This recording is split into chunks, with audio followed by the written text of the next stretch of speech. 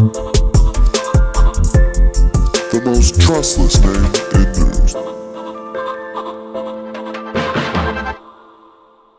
Here I am in beautiful Tulum, Mexico, and the question is, when are the crypto markets going to really take off? When is this current dip going to be over so we can resume the bull run fun? When are the sparks going to fly? When will crypto tokens be putting in 100% pumps again? Everyone loves a good 100% pump.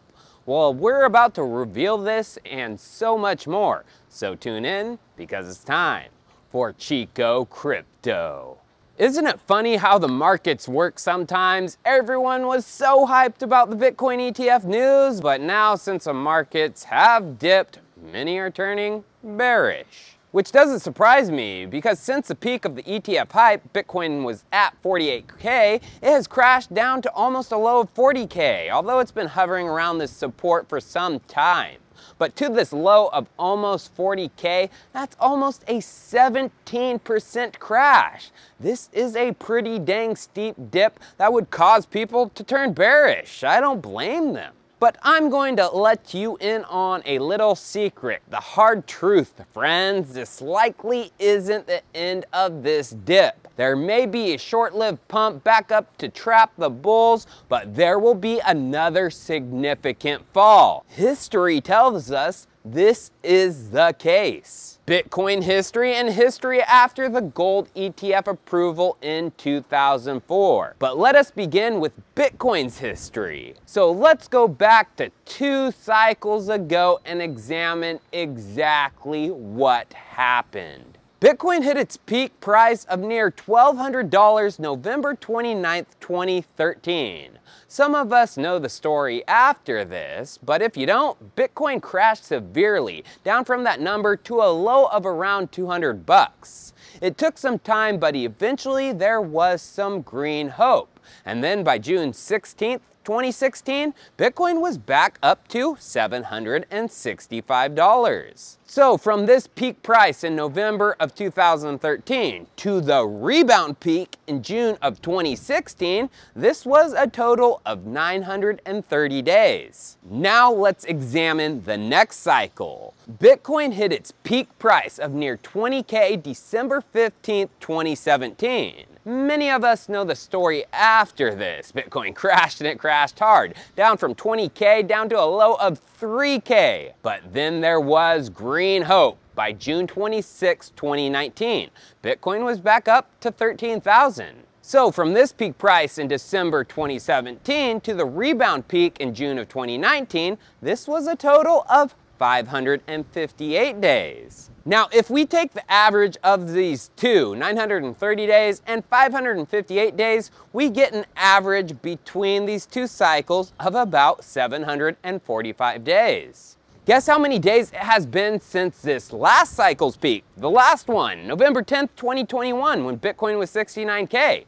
To the rally peak price that just happened January 11th of this year. Well, if you guessed it was close to the average of the previous 2 cycles, you are the winner. It has been 792 days. Based on previous cycles, Bitcoin is due for a major correction. So this correction shouldn't scare you, but reassure you another parabolic cycle is coming. Because if this didn't come like the previous cycles, that is when I would start to get worried. But we don't just say there will be a correction, we try to dive deeper and guess how much the correction will be by. So how much? Well, let's make an educated guess based on the previous cycles. What happened after these rebound peaks? How much did Bitcoin crash by and how long did it take?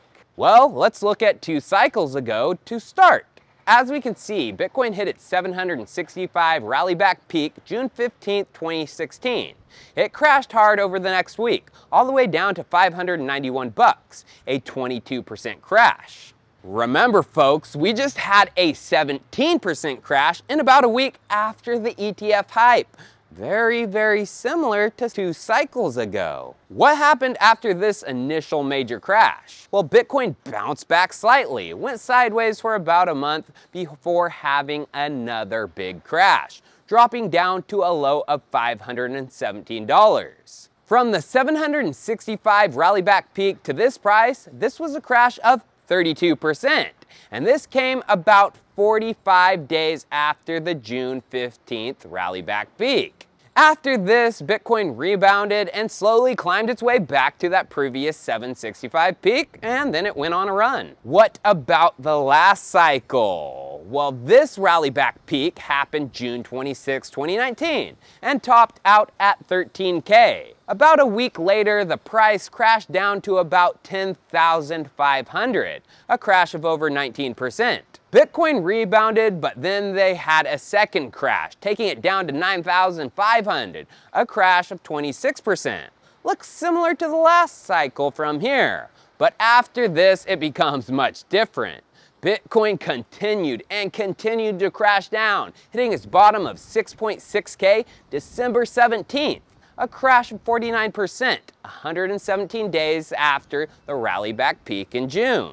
Whoa, there are some big differences here. A 32% crash over 45 days 2 cycles ago, then a 49% crash over 117 days last cycle. Why was this last cycle like this and not like the one before 2 cycles ago?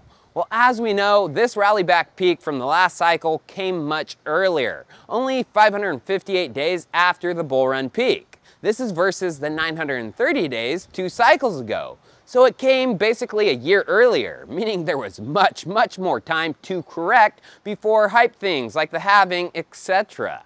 This current cycle isn't like the last cycle, the one from 2018 to 2021. It's more like the one from 2 cycles ago, the 2014 to 2017 one. I wholeheartedly believe this to be true, and there are many popular Bitcoin analysts out there that believe this to be true too, saying over and over this cycle isn't like the last one, but like the one from 2 cycles ago that began in 2014. Because of this, I think the rally back crash we will have this cycle is going to be very similar to 2 cycles ago. Over a 30% crash over the next 45 days or so. Maybe a bit longer, maybe a bit shorter. And this makes even more sense when you look at what happened to the gold ETF and the gold price when it was passed back in 2004. If you didn't know, there was an initial hype with gold before the ETF. The price pumped. But directly after the ETF passed, in the following months,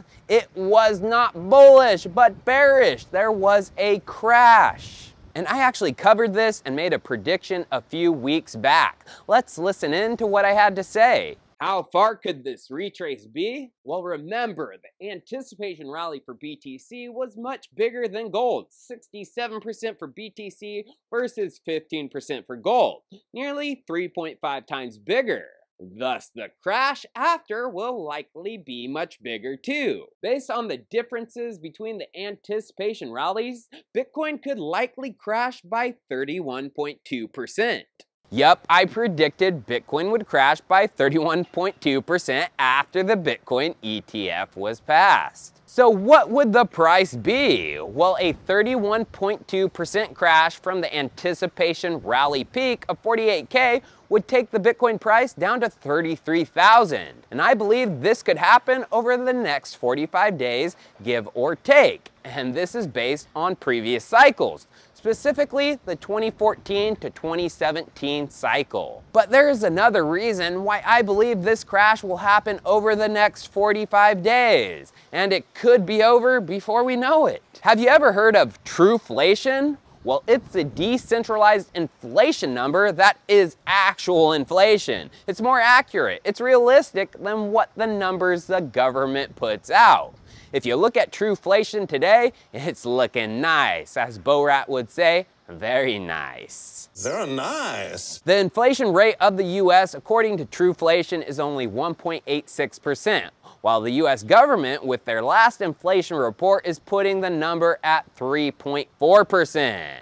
Now, there was a Reddit post about this low trueflation reading a few days ago saying risk assets are about to soar. But when? Well, guess what the #1 comment about this says? Trueflation is 30 to 45 days ahead of headlines. So mark your calendars. In 30 to 45 days, the government's inflation number is going to be falling down to around the trueflation number. And if you didn't know, the US government targets a 2% inflation rate. If their inflation number is below 2%, get ready for the pivot. Get ready for the money printers to go BRRR. Get ready for interest rates to drop. Risk assets are going to soar. Cheers, viewers. I'll see you next time. The most trustless name in